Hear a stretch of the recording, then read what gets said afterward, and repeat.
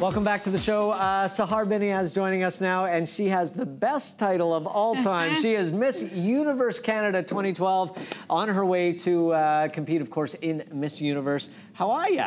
Great. I'm really excited to be here. Good. I like your crown and your slash. I know, and your sash is beautiful. Now, Mike was asking, do you get to keep the crown? I do, yes. So I didn't see, these are things I didn't know. I thought that you passed it along to the next person and so on and so on. But at the end, do you have like a little box that you keep it in and then? Yeah, I have actually a bookshelf with all my books, so this will go right in the middle there.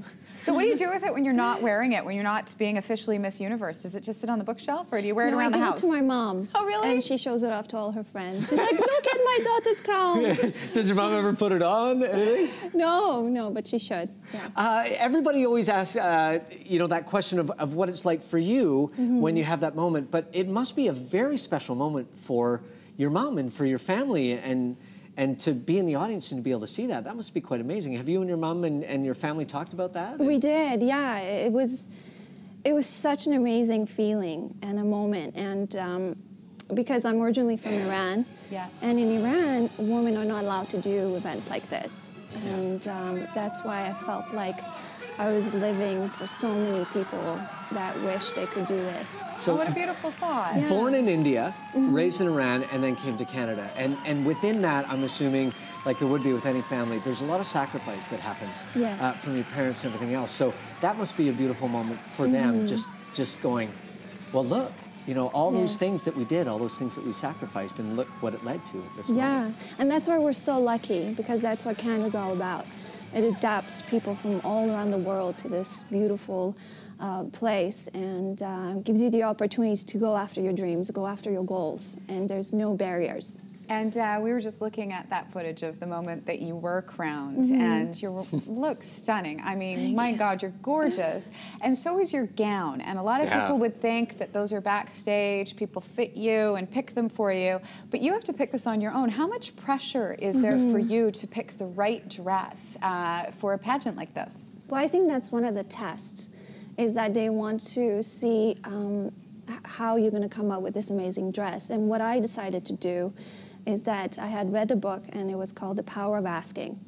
And I said, I want to ask the universe for a nice gown. So I went to all the shops in Vancouver, and I couldn't find anything. So I went online, and I found a designer, Tony Bowles, who designs amazing gowns. And he's based out of United States. And I said, what do I have to lose? I'll just send him an email. The worst thing that can happen, he cannot reply.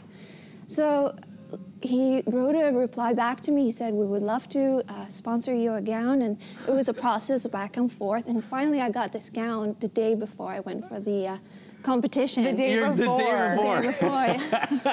Were you dying? I've been dying. Yes. You must have been checking the mail all the time, like, just please, please. Yeah, I was, and I said, if it's meant to be, I'll get it in time. And I wore it, and it fit perfectly, and amazing. You know, and you're wearing the sash, Miss Universe Canada, and then you're going to go on, of course, to the Miss Universe competition. And we've talked about you're gorgeous and your gown and all that stuff, but there's so much more to you. You're a successful actress, and you do a ton of charity work. Now, how important is that part of what you do when you do go and represent Canada at the Miss Universe competition? It's very important. And by the way, I just want to say, it feels so great to sit here and have you guys do all these amazing things.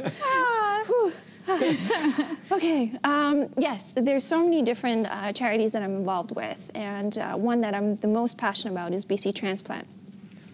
Because about 3 years ago, I lost my cousin to a horrible car accident, and it was devastating news because he was very young and he recently graduated from university.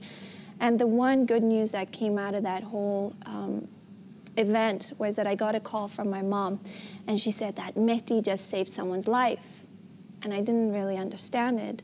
And she said, yeah, they just transplanted his heart, and this girl is now able to live because of their decision to do that, to be organ donors. That's amazing. Just that moment of light, right? At such a dark time, just that one, you know, and because of the way they're set up, you don't know who that goes to. but to know that it happened. Yes, and another misconception is that a lot of people don't understand the power of being an organ donor, because we were talking about it earlier. Yeah. One person can save more than 8 people's lives. Yeah. And that's why I called up BC Transplant, and I just wanted to know more information about it. And they said, yeah, the rates are not, the ratio is not that very good. Only 18% of people are signed on.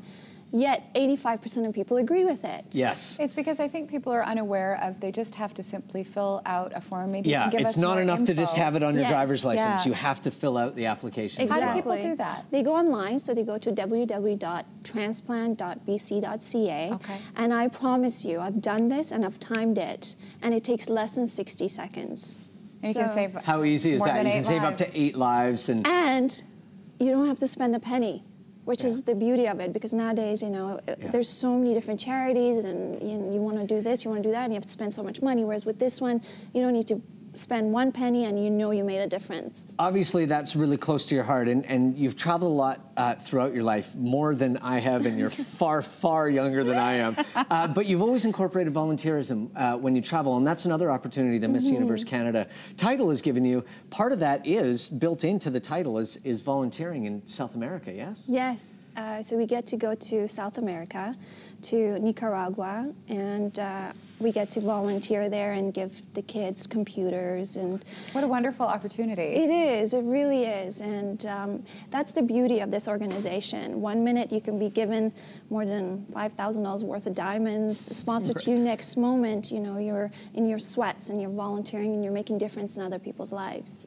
Okay, so when is Miss Universe happening, and have you picked out your gown already? No, actually I'm going to be meeting up with Tony Bowles, and he's going to make a custom made just for me, which I'm very lucky. Isn't that amazing? Yeah, that is amazing. And well, he must have been pretty happy too. You won in my gown. Yeah, he called me up. He said, oh, we're in Miami and we see it all over the TV, and due to the controversy, it was That's right, of course, transgendered contestant as well. For the first time, yes, which I'm extremely proud of her to do that. And she's beautiful. Well, she is. Go Canada for not pressuring necessarily, but being part of the conversation with the Miss Universe organization to say this is what we want in Canada. So away we go. But, and also for Donald Trump for making that decision. Yeah, absolutely.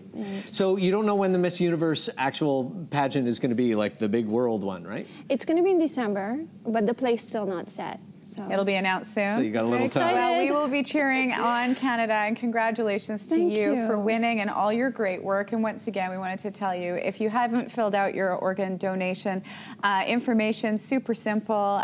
You can find it online. It takes about a minute, so make sure that you go and do that. Free and less than 60 seconds. That's a great message. Thank you once again, and congratulations. So much. Have fun. You can stay updated with Sahar by visiting her Facebook page, find out where she is in her journey, and of course looking forward to December to watch her compete with what is truly some of the most beautiful and talented and dedicated women in the world on stage. So that'll be a lot of fun. We're going to take a break. When we come